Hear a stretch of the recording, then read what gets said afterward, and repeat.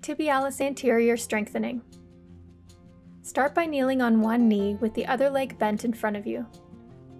Lean forward as far as possible over the top of your front foot to decrease the angle between your shin and top of the foot.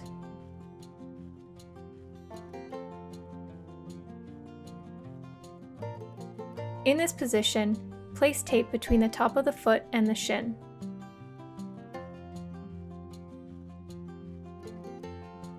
From here, move your knee backwards while maintaining the angle between your shin and foot as much as possible. The front of your foot should come up off the floor as your knee moves towards your body. If the tape pulls away, you have lost the angle. You may experience cramping.